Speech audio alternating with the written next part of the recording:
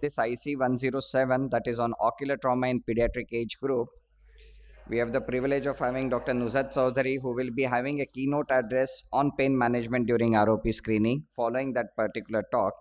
And unfortunately, we two are only there.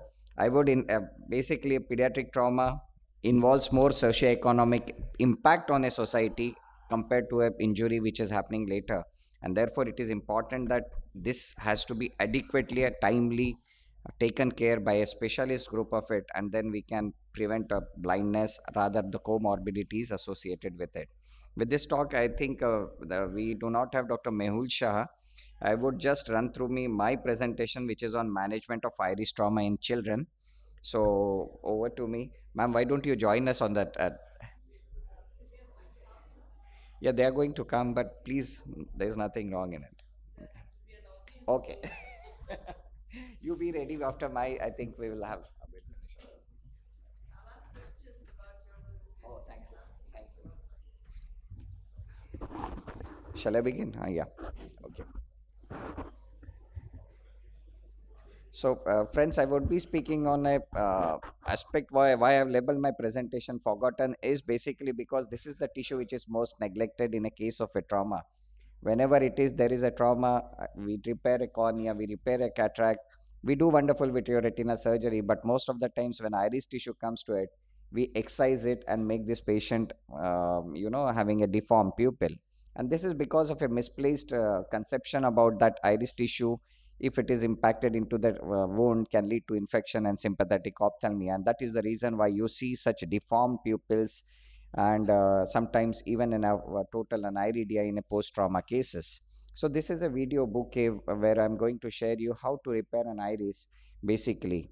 And why is it important? Basically because it's not the Snellen's vision which is important, but remember there are other components of vision which can be more disturbing to the patient, irritating to a patient in the form of glare, photophobia, and most importantly, this trauma happens in a younger age group.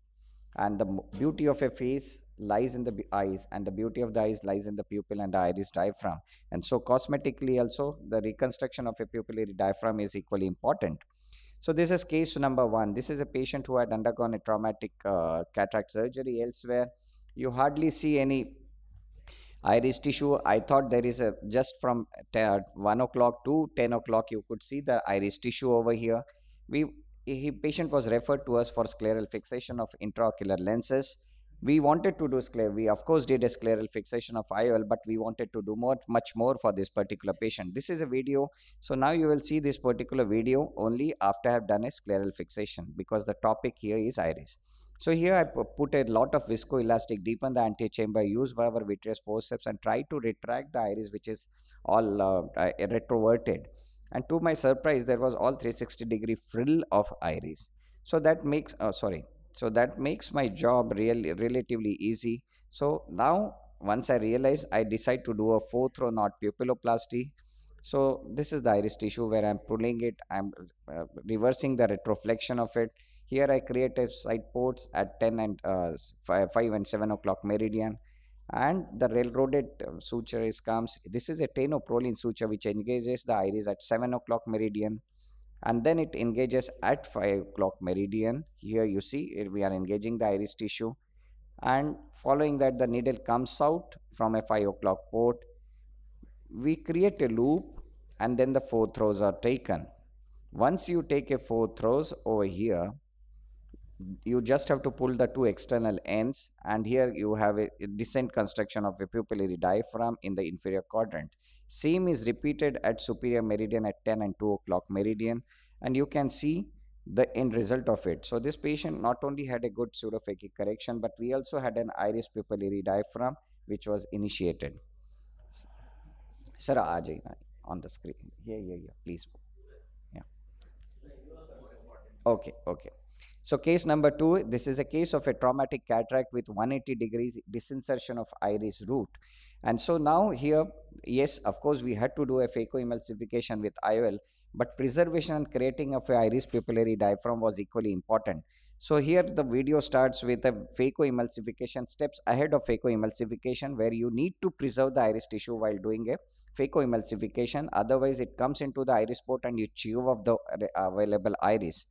So I use an iris hooks before doing a phacoemulsification, and I get it out of the way of my active ports of the phacoemulsification.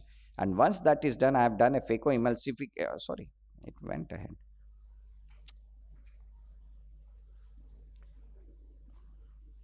So now once I have done the phacoemulsification, I put the lens, I dissect the conjunctiva, create a scleral tunnel over here at 9 o'clock meridian, because there is where I'm going to anchor the disinserted iris with a tenoprolene suture. So this here goes the tenoprolene suture through the scleral tunnel, engages the iris root, and it goes back in a reverse way. And once I do that, I realize that the iris, once root is inserted back, rather anchored back at 9 o'clock meridian, I realize the whole pupil is drawn this. This is not acceptable to me. So I decide to do additionally a fourth row knot pupilloplasty for this patient. And once I do a fourth row knot pupilloplasty for this patient, you can realize what is the difference. This is a patient pre-op and this is the post-op.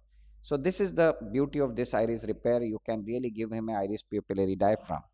Now case number 3, this is a case operated elsewhere. This was a corneal scar. This is the iris tissue which is available. If you look, iris tissue is available only up to this, and this was a rolled Swiss roll type of a iris tissue available. So we intended to do phacoemulsification with IOL, but also we wanted to create an iris pupillary diaphragm. That was our intention. So this video again begins after having completed my phacoemulsification. And you can see I have assessed how much is the iris tissue. Once I unroll it, I realize the iris tissue only exists up to 6 o'clock meridian. So first my job is to anchor this available iris at 6:30 o'clock meridian, and that's what I do. I created scleral tunnel there about 1 to 1.5 millimeter behind, and then with a tenoprolene suture, the iris root is anchored back at 6 o'clock meridian, 6:30 o'clock meridian. And once I anchor, I realize there is still a big iridodialysis cleft rather I'm showing a defect. And so I need to anchor that I need to anchor there also. So there again, I anchor with a tenoprolene suture. It goes to the main port. Again, it is being anchored. Now the challenge is, this is the tissue which is not available to me. So what I need to do is, if I have to construct a pupil, I decided to approximate the available iris tissue by doing a fourth row knot pupilloplasty. So here I do a fourth row knot pupilloplasty with a tenoprolene suture. And once I do a fourth row knot pupilloplasty, yeah, you can see there is a big void of iris tissue, but I have constructed a pupil here. So now I need to anchor back the available iris tissue into the sclera, and this is what I'm trying to do. And this is the pre-op photograph of this particular patient, and this is the post-op. So I have not only put the lens back, but we have created a iris, we have created a pupillary diaphragm for this, as well as you can see this is a 1 month post-op photograph of the same patient. Now case number 4. This is a patient who had undergone, he had a blunt injury, he has a subluxated cataract, a vitreous hemorrhage, and iris tissue loss was our initial diagnosis. So we decide that we are going to do a vitreous procedure. But remember, whenever we do a vitreoretinal procedures, we use tamponades. If we use a tamponade like silicone oil, and if there is no iris pupillary diaphragm, it tends to migrate anteriorly and cause keratopathy and secondary glaucoma. And so is the importance of constructing a pupillary diaphragm. The only other way is to put an anchoring sutures, retention sutures with a tenoprolene suture, but that is not that effective. So this video, you can see I have completed the lensectomy, vitrectomy here, and now I'm assessing how much is the iris. Luckily, it was 270 degrees of iris root disinsertion. The whole iris was crumpled in one few clock hours. So now my job was relatively easy in this particular case. So I'm going to anchor at 2 or 3 clock hours, 2 or 3 meridians. And this is what I'm doing. First, I do it at 2:30 or 3 o'clock meridian. And once I do that,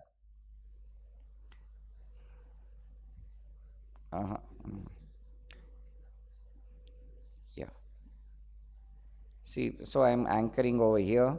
This is the first suture which goes. Yeah, tenoprolene suture, the anchoring of the iris root is being done at 2:30 o'clock meridian. Same thing is repeated then at 1:30 and 5:30 o'clock meridian. And this is the pre-op. So we have not only done for this particular patient lensectomy, vitrectomy with endolaser and whatever procedures, we have even put a scleral fixation of IOL, as well as we have done constructed a pupillary diaphragm even in such a worst case. This is a case of, I think this is not correlable over here, but this is a case of a trauma, aniridia, congenital aniridia. Remember, in a congenital aniridia, the commonest reason for poor vision is foveal hypoplasia. The second commonest reason is the photophobia for this patient. So you need to put an aniridia IOL in this particular case. So what we do differently in an aniridia IOL in such cases is that we anchor it like a scleral fixation. So this is one of the cases. Now, I would show you one of the live cases where we have done, this is a young baby, which I was doing a pediatric IOL for this particular patient. So in spite of 25 years of experience, sometimes you can cause an iatrogenic trauma to this patient. So I will begin the part, I have completed the phacoemulsification. And when I'm trying to put the lens, yeah, here when I'm trying to introduce my three-piece IOL, and you can see an iris prolapse, and in a hurry I cause a rupture of the whole iris here. So it was so it really gave me a bad guilt. What was my thought process at that point, I don't know. I put the lens there and I needed to give this baby a circular pupil. So following that, I did reconstruction of this pupil. I put back the lens, and once I put a suture, then the reconstruction is being done for this particular baby. We did a first we did fourth row knot pupilloplasty, then we did an iris root anchoring, and this is the end result of this particular baby. So my guilt to some extent could be reduced even in such cases when it happens. So iris tissue needs to be preserved whenever there is a trauma at that point, and leave it for a second setting when a particular repair can be done and you can create a decent iris pupillary diaphragm. And so I always say, patients come to you for cataract, don't be happy just making him pseudo faking. You need to look beyond what will make him more having a good quality of vision, and definitely creating an iris pupillary diaphragm is needed and it should be done. That is what my presentation is meant for. Thank you. Thank you for this. Now I request our President of Ocular Trauma Society of India, Dr. AIOC2023 sir, to have his presentation.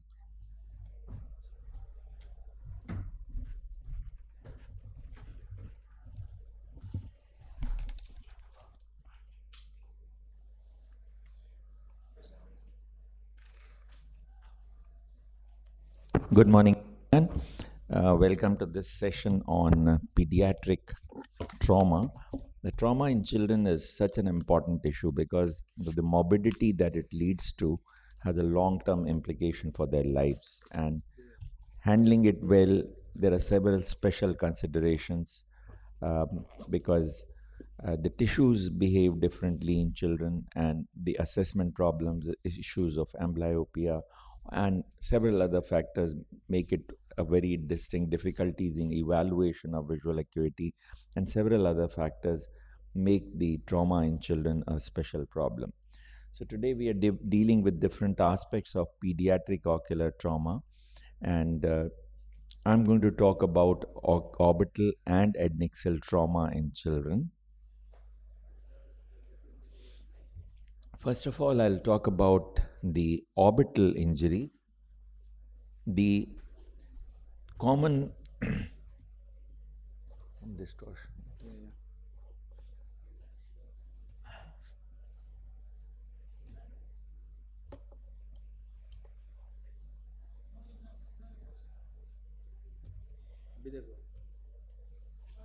Okay.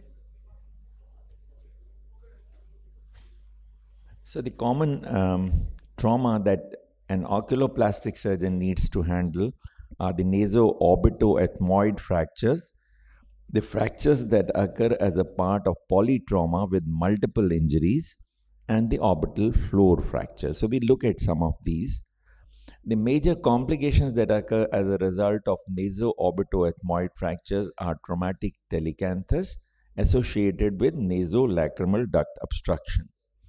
Now, a traumatic telecanthus like this is a very difficult problem to handle, especially when it becomes old, and then it may require extensive repair, revision of the scar, bone grafting, placement of a transnasal wiring or a wire fixation of the medial canthus in order to correct the telecanthus to a large extent. You can see the telecanthus has been improved upon by altering the bony anatomy there, removing the bone, and we can improve the aesthetic appearance significantly. This was another patient with bilateral traumatic telecanthus due to naso-orbitoethmoid fracture with a chronic dacryocystitis, which occurred due to simultaneous nasolacrimal duct obstruction. We did a bicoronal approach with a plastic surgeon, opening up the sacs and creating a open sky dacryocystorhinostomy along with a transnasal wiring for correction of telecanthus. You can see you can achieve a much better appearance, a much deeper appearance of the medial canthus with the help of transnasal wiring. Often, the fractures in children are polytrauma, facial trauma with multiple bone involvement. One of the commonest associations is medial wall and floor fracture. So, this was the patient with upward restriction of movement, as you can see here, and a restriction of inward movement as well. And it was, as we did a scanning, a medial wall fracture associated with a floor fracture. And this needs to be tackled by repairing both. ZMC fractures are another common fracture in these, which may result in restriction of motility in several directions, increase in orbital volume, as you can see, with resulting enophthalmos and hypoophthalmos, as there is a fracture at three different places causing displacement of this entire fragment. So this can be corrected by working to put those fragments back, do a microplating with titanium plates, and you can get a good restoration of orbital volume and ocular motility. But the most common fractures that we tackle are the orbital floor fractures. The classical signs of ecchymosis, infraorbital hypoesthesia are associated with restriction of motility and enophthalmos and hypoophthalmos. So, a sinking back of the eye and a downward displacement are additional features. So, proper assessment of the fracture by both the coronal cuts, which show us the orbital anatomy and the fractures, and the sagittal cuts, which again give us the full extent of the fracture, are important. You can see the amount of dipping that there is. So then these need to be tackled. The special consideration in children is that you get the so-called white-eyed fracture in these children of less than 18 years of age, or these are green stick kind of fractures where the tissues get incarcerated and the bones come back. So diplopia with muscle or soft tissue entrapment. Now muscle entrapment can lead to a ocular cardiac reflex, and it can be an emergency with lowering of pulse, nausea, and other symptoms. And these need to be tackled as an emergency. So this is an example where you notice an upward restriction in the motility associated with incarceration of a fragment while the bone has bounced back. So these then needs to be tackled on an urgent basis, on an emergency basis, to avoid complications. Subacute repairs are needed in cases where hypoophthalmos or enophthalmos is a consideration, and you wait for 1 to 2 weeks before you start the surgery.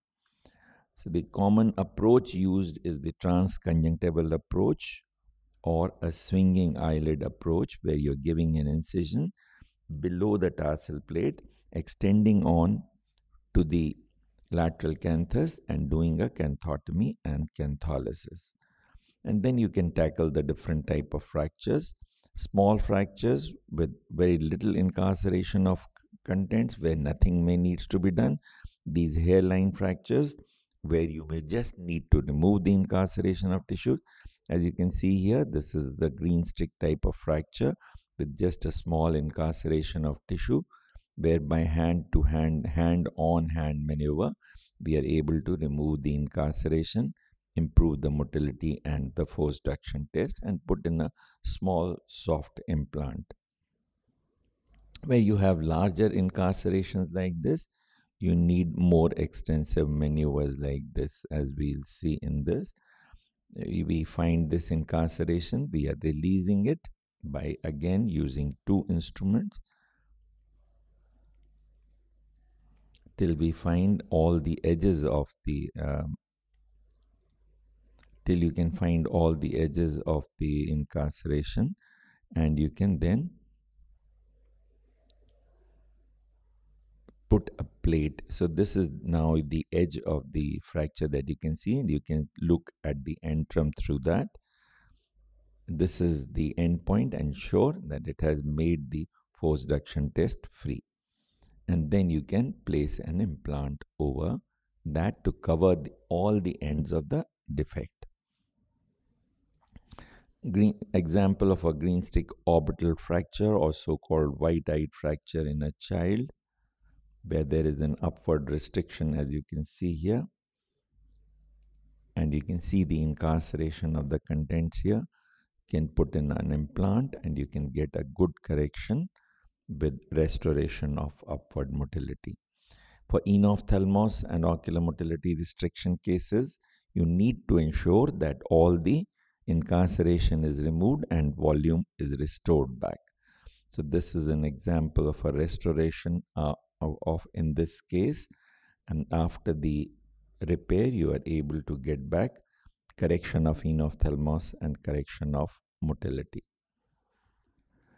Now, one of the most useful methods is the use of titanium plates both in floor and medial wall. So this is a patient with significant enophthalmos and a downward displacement of globe, where after repair of the floor, you can see the defect here, the plate here, it must rest on the ledge at the back and must give a normal angulation to the medial wall.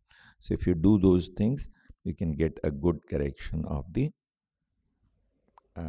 enophthalmos. Now, eyelid injuries are again common. Marginal repair is the most important technique that you need to know, and restoration of the canthi. So here we see the technique of marginal repair, where we are passing a suture first through the gray line. This is a 6-0 suture, which is passed at the depth of about 3 millimeters, comes back to the same side at a depth of 1 millimeter, so that it is a vertical mattress suture. And when you tie it, it gives the wound a little pout, which is what you want, which when it contracts will give you a good level. So first suture being just posterior to gray line, a second suture closer to the posterior margin, passed in a similar vertical mattress fashion, 3 millimeters from cut edge, 3 millimeter depth, coming back 1 millimeter from the cut edge, 1 millimeter depth, and you are able to get a good restoration of the margin by passing a third suture, which is closer to the lash line. And all the long ends left for the posterior sutures are then tied through the anterior most suture, so that no suture ends will rub against the globe. You can then repair the tarsus with partial thickness Vicryl sutures of 5-0, so that they don't rub against the globe, and then do a skin closure. So because of a good rich vascular supply, these heal very well and you get a good result. So if you have a defect which is larger, you may need to replace tissues by either flaps or graft. Here we are using an advancement skin flap because this is the raw area and this defect can be covered. You also need to repair the medial canthus well. On the medial canthus, you need to ensure attachment to the posterior lacrimal crest behind the sac. On the lateral side, you need to ensure when you do a lateral canthal repair that you attach it to the periorbita behind the orbital margin and then come out by double arm sutures in front of the margin. So those will ensure a good anchorage of canthi.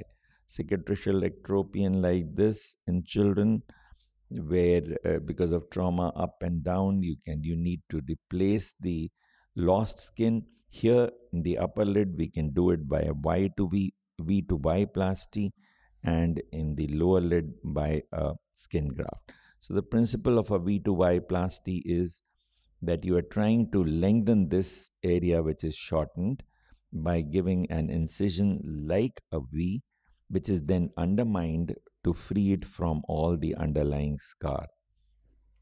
Once you have done this scar removal and ensured that uh, the contracture being caused by it is taken care of, you can then cover the gap that you have here by mobilization of tissues from the two sides. So essentially, you are using up the horizontal excess of tissue to give you a vertical correction. So this V will then be closed like a Y, and it will give you a good correction of the ectropion. You can already see that the margin is in position already and the ectropion has been taken care of. So this is the example of a VY plasty with for the upper lid and skin grafting for the lower lid, and we've been able to correct this severe ectropion by the replacement of skin tissue. Full thickness grafts like this for ectropion may be needed. We can see the result after a skin graft. Lastly, we'll cover the canalicular injuries. The canalicular injuries may occur due to direct penetrating trauma or most often due to indirect trauma, which may be due to a violence or due to a road accident commonly. Now, the children and young adults are involved more commonly, or blouse hooks in young infants, and birth trauma is another factor. So sometimes these can be relatively occult, and you have to have a high index of suspicion to look for them. The obvious ones are easy. The occult ones like this may be missed, and you must suspect them and look for them, and then you'll be able to find these. So you must treat them to avoid a persistent epiphora, which avoids an abnormal appearance of the canthus as well, which is also important besides taking care of the epiphora. Lower is the more commonly involved canaliculus, and even the lower and the upper all must be repaired. It is important not to leave it unrepaired, even if it is upper canaliculus, and it is best to repair them within 24 to 48 hours. But if you still repair within 5 days, you can be successful. So, principles of canalicular repair are that you must identify the cut ends, approximate them by, and then place a stent in position, because unless the stent remains in position for a period of 6 weeks, there will be scarring and the effort made at joining the canaliculus will be wasted. You can use local anesthesia in cooperative adults, but in children, general anesthesia is usually used. So, the most difficult part usually is the localization of the medial cut end, which can be done if you look under good illumination and high magnification. Working under microscopes helps, and you're able to see the shiny white cuff area when you pass a probe with normal anatomical orientation. You'll find the inner end will come and reach a place where you can localize this. But in difficult cases where the cut is more medial, you can inject air from the opposite side, put a little pressure on the sac region. A 10 ml syringe is used with air. You can put a pool of water here, and when you inject air with sac being blocked, you can see the air emerge from the medial cut end. And if you can't immediately see it, pass a suture anteriorly and lift it up, and then you will be able to see the medial cut end, and you can then easily pass your probe. Dye can be used from the opposite punctum, or pigtail probes can be used. Now, the most commonly used material is mini Monaca stent, but where it is not available, the silicone self-retaining mini Monaca, you can use bicanalicular intubation or even a simple intracath, the 24 gauge or 22 gauge intracath, which is made of Teflon, is used. Now, essentially, what is needed is pericanalicular suturing, and we look at the videos. But simpler technique with just use one or two sutures also work. So we'll just go through this brief video. Here we are using a Teflon intracath if you do not have mini Monaca, although that is the material of choice. So we are giving a single snip through the canaliculus in order to pass the tube. Now this has a support. We have just removed the needle, sharp needle part of it, and we've located the medial end, and we are going through, and when we reach the hard stop at the bone, we know we are in right position. Then all that you need to do is pass sutures around, 3 or 4 sutures in the tissues around the canaliculus, not going through the wall, to ensure that there is good repair, and then do a marginal repair. So that alone is enough. And then, of course, a good marginal repair is important, and you will remove the supporting needle within this and leave this Teflon tube here and fixate it to the eyelid. So this is the marginal repair that is being done as by the technique that we discussed. And then this tube that is left is fixated to the eyelid tissue in order to maintain it in position.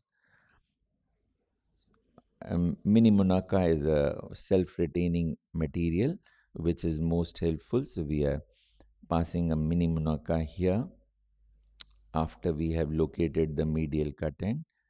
Given a little snip, we pass the mini Monaca, which can then be self-retaining because of the knob that it has. This knob can go into the punctum and ensure that it stays in position.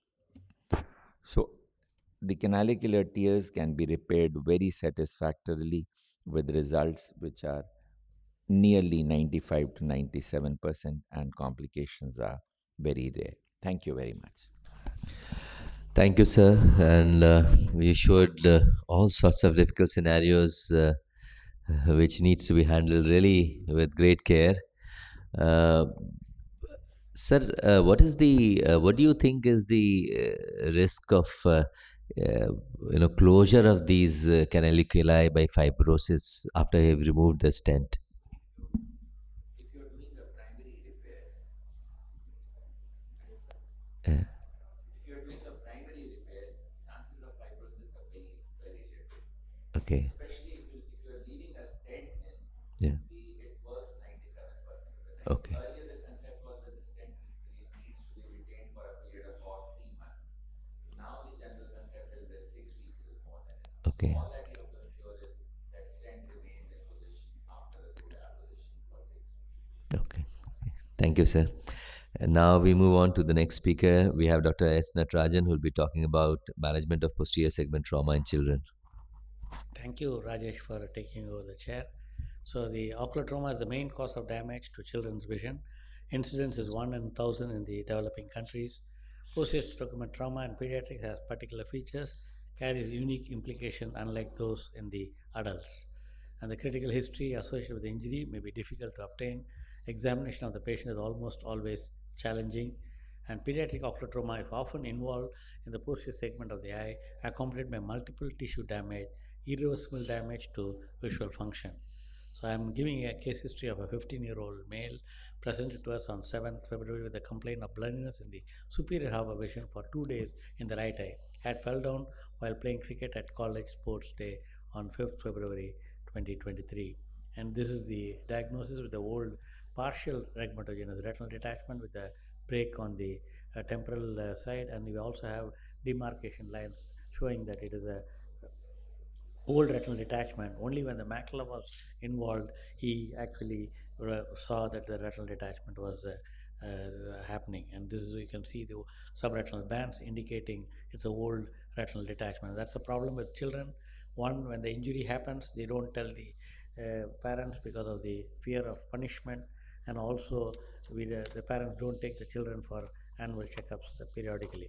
But the vision was 6/9 only because of the upper half of vision, but the macula was involved. The child was complaining, and that's the pre-op macula, and that's the surgery where I did performed a scleral buckling surgery, which very important in a young boy like this, because there's no PVD in young children.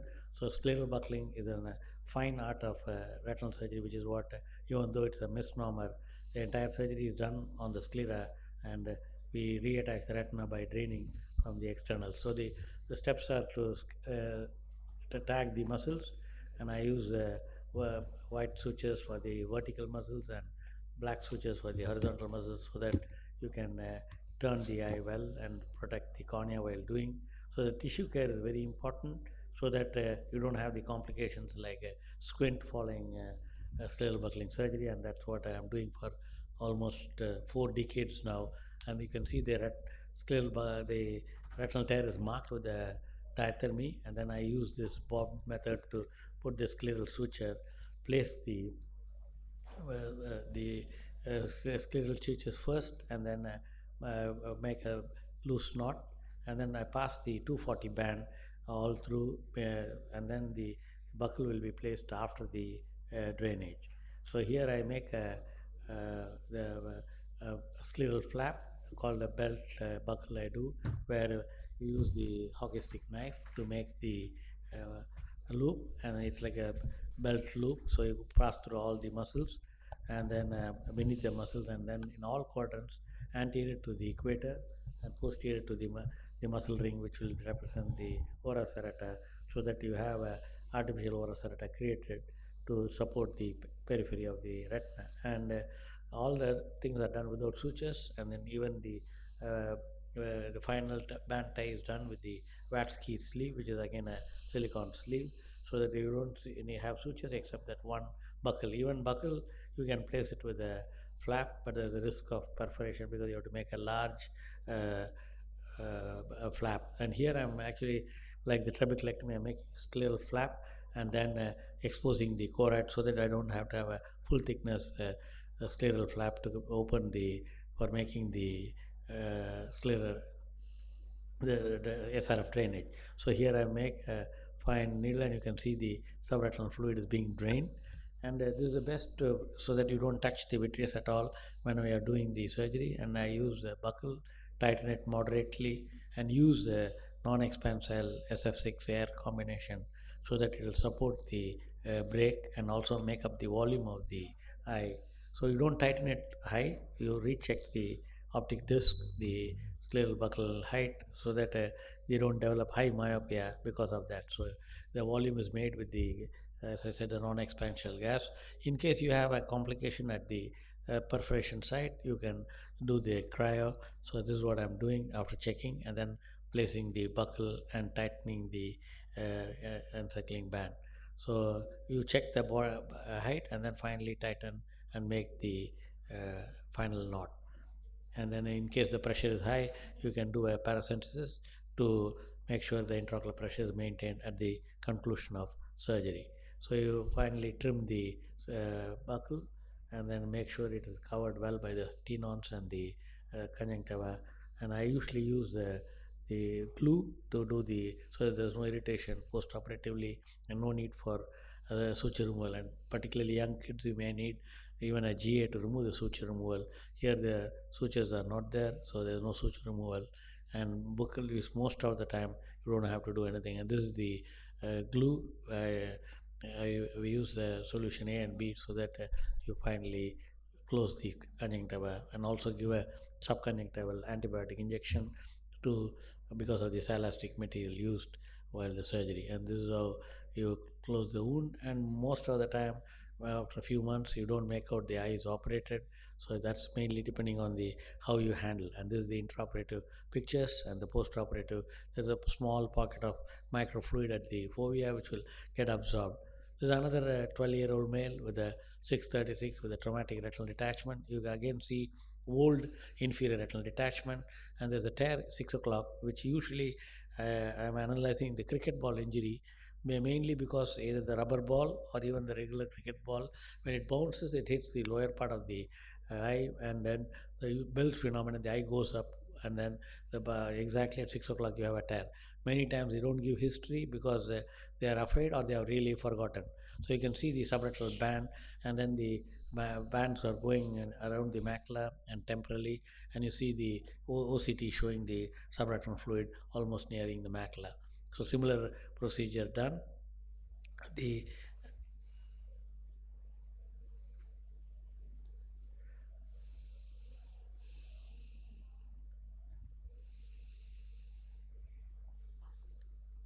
so you can fast forward. So anyway, similar sclera, same tagging the muscle. Is it possible to fast forward? The No, okay, no problem. Anyway, I think the similar procedure. So this is the postoperative fundus picture. Retina is totally attached, and then so the idea is you can do every surgery need not do a vitreoretinal surgery, but in retinal detachment in children, scleral buckling is the best procedure, and you should have a appropriate height created so that the artificial myopia is not induced in children. And in case I had a patient who had undergone somewhere scleral buckling when the child was 3 or 4 years old, and then came at 15 years with a high myopia. I released the buckle or remove the buckle, and that time probably the myopia can be reduced because the hourglass appearance you should avoid. Thank you. Thank you, sir. So, just one question for you. In which conditions would you like to do primary VR surgery in these traumatic retinal detachment in children? And when you have a giant retinal tear and or a macular hole, a traumatic macular hole, or PVR. Okay. Okay. Thank you, sir. Thank you. Thanks a lot. Thank you very much. And you have to excuse me for the next session. So Dr. Rajesh Sinha is the head of the cornea in All India Institute, and request him to chair and also give his talk. Thank you, Rajesh.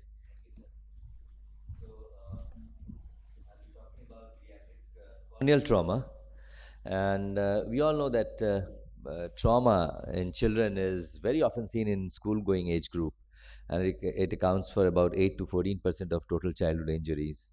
It can be blunt, penetrating, it can be all sorts of trauma. This is one study which we published long back. I think it was in the year 2002, yes, and wherein we did a study on the prevalence of trauma, the causes of pediatric trauma uh, over a period of 6 to 8 months. And we found out that unsupervised sports was the most common cause for pediatric ocular trauma.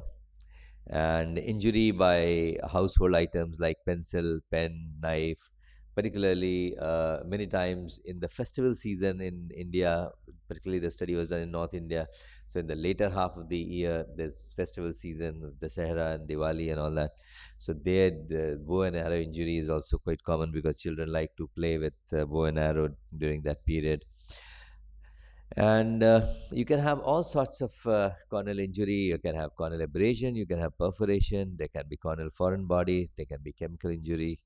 And abrasion causes a lot of pain because cornea is highly innervated. So it has to be handled immediately. It's sort of an emergency. So you have to treat the patient with lubricants, patching, antibiotics, etc., and explain to the parents. If there's a corneal laceration, it has to be repaired.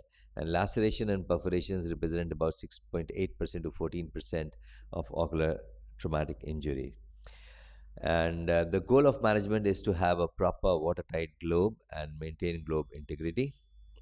If you have a partial thickness laceration, then in that case, what you can do is if it's opposed, then in an adult you can still leave it, but in children it's better to put a suture. And if it's slightly avulsed, in any case you have to put the suture to oppose the tissue. The surgery is performed under general anesthesia in vast majority.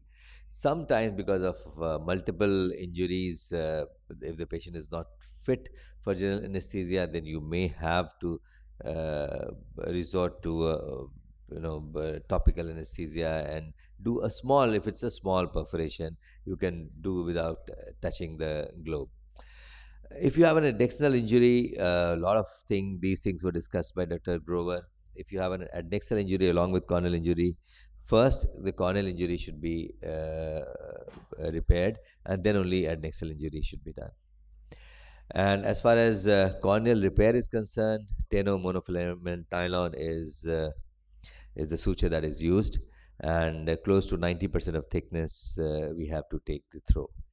And when you have perforation like this, then in such cases, first and foremost is, whenever you have a corneoscleral perforation, the first and foremost thing is to oppose the limbus, because here you get the white line and you oppose the white line, so that's the best landmark to have a proper apposition.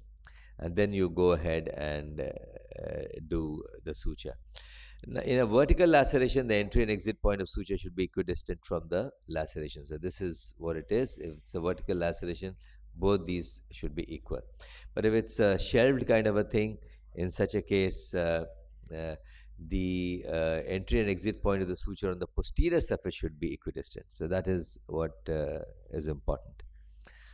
And in terms of number of sutures, what you have to see is that whenever you're putting one suture and the other here, so the triangle of compression should be attached to each other. So this point is attaching, so this means that the distance between the two sutures is adequate. And if you have a full corneal perforation, in that case, in the central part you put smaller bites, and in the peripheral part you put a larger bite. And in angular perforation, the angle has to be opposed first. And in a stellate perforation, you may pass a purse string suture, otherwise there can be overriding of tissue and the configuration may not be that great. As you can see here, an example of a full corneal perforation, so the peripheral bites are larger and the central bites are smaller. And whenever there is a corneoscleral perforation, as I said, the golden rule is LCS. So limbus has to be opposed first, then cornea and sclera. And if there's a prolapsed iris, in such cases, if it's more than 36 hours old, then you may have to do partial iris abscission, so that the superficial layer that is exposed should be removed. Otherwise, there's risk of infection, and then you should, in all these cases, you should inject intracameral antibiotics. This is a case wherein a corneal perforation is there with a uveal prolapse. So whenever we are repairing, we make a paracentesis in a separate area, inject viscoelastic, and then separate the uveal tissue by going through this paracentesis and not through the perforation. And once the uveal tissue is separated, we can go ahead and pass suture. So it's a small perforation. You can start with a single suture in the center, and then you can put two sutures in the periphery, and then you can keep bisecting. So that is the basic idea, and then in the end, you ensure that the tissues are well opposed. A case of a corneoscleral perforation, you can see this white line. So we can always oppose this white line. That's why limbus is preferred as the first area of suturing. You remove all this muck, all the slough tissue has to be removed, make a small paracentesis, inject some viscoelastic from there, and then as you can see, the first suture is at the limbus, and once you have passed the limbal suture, you can replace the prolapsing uveal tissue, and then you pass one suture at one corner, then another suture at another corner in the cornea, and then you bisect it. Then you bisect in between these sutures. Similarly, you bisect in between. So that is how you keep bisecting, and you complete the procedure. If there's a tissue loss, in such a case, we should not try to oppose the corneal tissue by forming any folds or causing any bend in the cornea. Otherwise, it will just go into phthisis. So if there's any tissue loss, it's better to repair it. If it's a small tissue loss, you can put fibrin glue, you can put cyanoacrylate glue along with bandage contact lens. One can also put amniotic membrane transplant. But if it's a slightly larger tissue loss, we can always do a patch graft. And once the repair has been done, in children, it's always better to put a shield so that they don't rub the eyes and there's no damage to the eye, so that the repair remains proper. And you can see, if you have a corneal repair like this, and the lens has also been removed, in such cases you get a very dense scar. In such dense scars, visual rehabilitation by spectacles is not possible. So in such cases, visual rehabilitation by RGP contact lens is a good option in order to improve the outcome of the repair. As far as chemical injury is concerned, immediate management should be done in order to prevent damage, in order to minimize damage. And the first thing is to do proper irrigation so that you remove the chemical. So when you are doing this, it should be done thoroughly. So in order to have cooperation, you can put some amount of paracaine, and then you keep uh, uh, washing it with fluid. You word the lid and then you wash. And then in the end, once you have done the washing completely, wait for 5 minutes and then check the pH. And if the pH is close to 7, this means that there's no more chemical left there. But you should wait for 5 minutes. Otherwise, immediately if you do, it will take the pH of the irrigating fluid that you have used. And double immersion to remove the chemical from any cul-de-sac is important, because sometimes it can remain there and can remain stuck. And then once you have washed it thoroughly, you have to promote epithelialization. For that, you have to assess the damage in the cornea as well as in the limbus, and how much is the limbal ischemia, how much is the corneal staining. And then you debride the necrotic material. You have to give analgesic, topical antibiotic, topical steroid is important, and lubrication. And sodium ascorbate is a good thing. You can put it topically as well as systemically, so as to improve collagen synthesis. Sodium citrate helps, it acts as a chelating agent.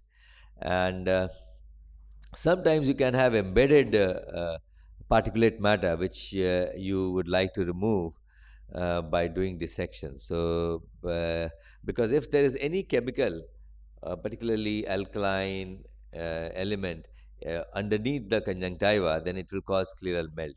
So if you find it out, then there's no harm in doing conjunctival dissection and removal of the particulate matter. And once you have done it, you can put an amniotic membrane. Amniotic membrane transplantation is very useful in these cases because it not only promotes epithelialization, it reduces pain, as well as it improves healing. And it should be done on the whole of surface, whole of the cornea, the bulbar conjunctiva, and the palpebral conjunctiva, so that the pain and epithelial healing is promoted significantly. This is how it looks like in the case of a chemical injury, amniotic membrane transplantation resulting in full healing. This is one study which we had published regarding the role of amniotic membrane in acute chemical burn. So in conclusion, ocular trauma is very common in children, and particularly in school-going age group. And unsupervised sports, it can be inside home, it can be outside. These are important factors that can cause ocular trauma. We have to do prompt and meticulous management in these cases. And since the child has a long life, so we have to be very prompt and active. And we have to explain to the parents that management may require multiple interventions, and they have to be ready for that. So thank you very much for your patient listening. Any question, I'll be happy to answer.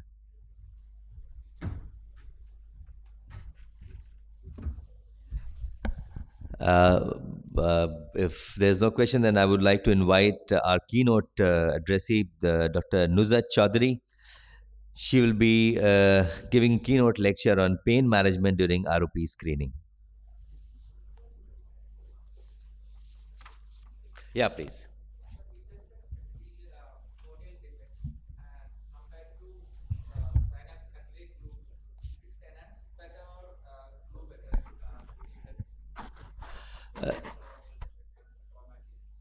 See, in trauma cases, it again depends. Like if you have a small central perforation, if you can manage with cyanoacrylate glue, it is freely available. You don't have to do any dissection to take out the tenons because all the area is inflamed. No, so a minimal manipulation because patient is also not cooperative.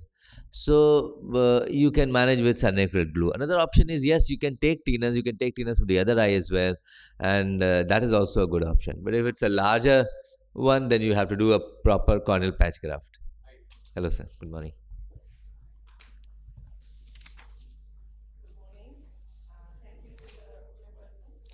Just switch on. Yeah, yeah. The other one also. The other one also. So, Okay. So among all the pediatric group, I think the neonates are the most vulnerable, and an often neglected side of their treatment is the pain management during ROP screening. We know that we do the screening in the most vulnerable. They are the less than 35 beaker and less than 2000 gram. It is a painful procedure, even if it's a small few seconds it takes us to do the screening. We do use eyelid speculum, scleral indentation, manipulation of the globe, and bright light makes it quite a painful procedure for the children. But the tragedy is that we are blissfully unaware of the pain that we are causing to them. There are certain myths and certain preconceptions in our mind that these preterm infants are less sensitive to pain than adults, and they have no memory of the pain. There's no long-term sequelae, and we are also worried about the effects of analgesia on them. But the fact is, by late gestation, a fetus develops the anatomic, neurophysiologic, and hormonal component to perceive pain.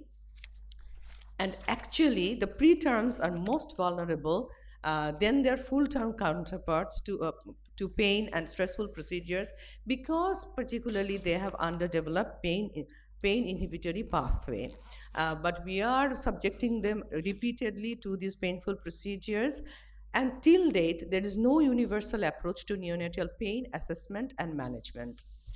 The physiologic acute effects of pain are very obvious to see. There's shallow respiration, increase in heart rate, increase in blood pressure, increase in intracranial pressure. There is a shrill cry, decreased vagal nerve tone, episode of bradycardia, even apnea, and it can turn fatal even. But long-term effects are frequently overlooked. If the pain stimuli is prolonged and sustained and significant, it can actually alter the cerebral neuroanatomy, leading to poor cognitive outcome, motor outcome, delayed development, impaired behavioral development, growth impairment.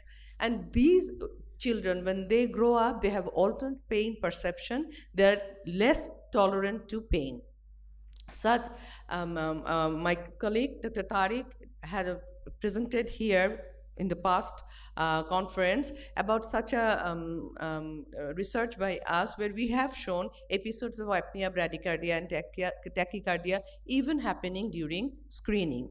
So there are a plethora of literature out there on pain management and assessment, yet we do not follow them actually, and we are not very aware during the screening. So a good one is by Norina Witt et al., and it has given a complete guide.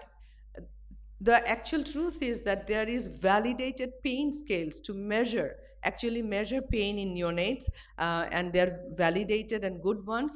These facial expressions we are all aware of, and these expressions are through which the validated scales are formed, and we can use them. There's also non-pharmacological methods and pharmacological methods by which we can reduce the pain. And this particular article has proposed a tiered approach to analgesia in case of neonates. Another systematic review, which reviewed a large number of articles, has come to a recommendation that it would be wise to incorporate pre-procedural oral paracetamol with intra-procedure topical anesthesia with pro-oxymetacane, and that could be combined with non-pharmacological measures like swaddling, nestling, and oral sugar solution like 10% dextrose or glucose. But this finding actually is contradictory to what we have found in Bangabandhu Sheikh Mujib Medical University. We have done a double-blinded randomized control trial. It was done by Rumpa Chaudhary, a neonatologist, with patients from Dr. Tariq and me at our ROP clinic. 60 patients were seen. And in this study, we have taken randomly 3 groups of neonates. One was given nestling and swaddling only, group A. Others were given express breast milk, 2 millimeter, 2 minutes prior to the procedure, and the other group was given syrup paracetamol 30 minutes prior to the procedure at the dosage of 15 milligram per kg along with breast milk. And then we did the screening. Heart rate, oxygen saturation by the pulse oximeter was recorded, and the whole procedure was video recorded. Then another researcher who was blinded about the procedure scaled the pain sensation according to the PIPP scale. And this scale was done 20 seconds prior to the procedure, during the procedure, and 2 minutes after the procedure. And pain was graded as mild, moderate, severe, severe being the score more than 12. And you can find, like, such a video was taken, and the grader independently graded the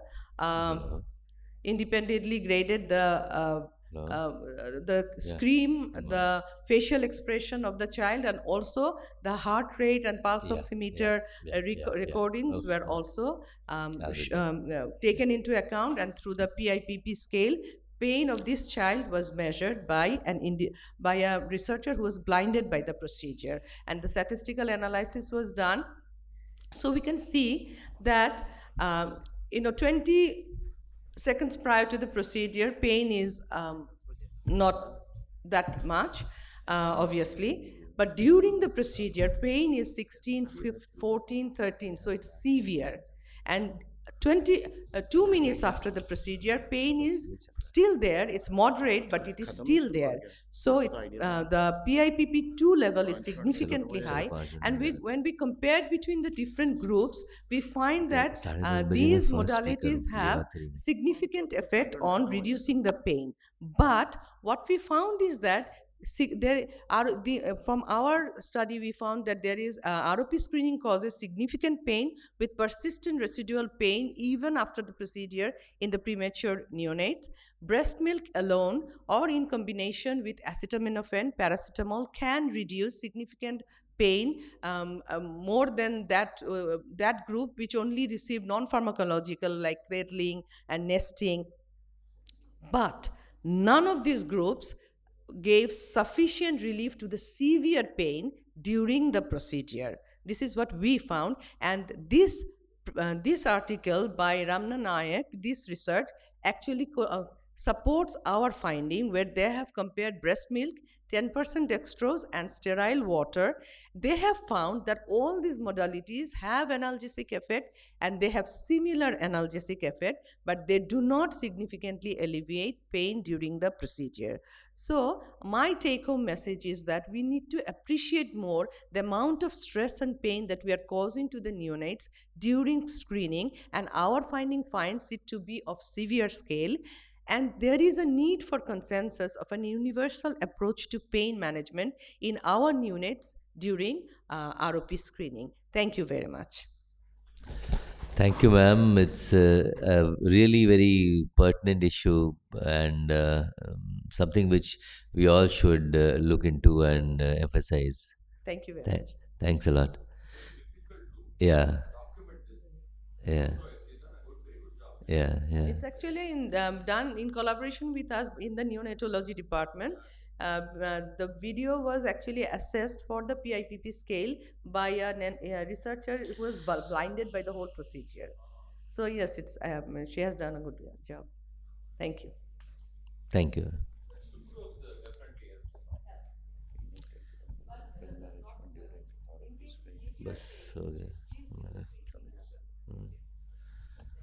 Okay, thank you. So with this, we conclude the session, and I would like to thank all the speakers and all the colleagues who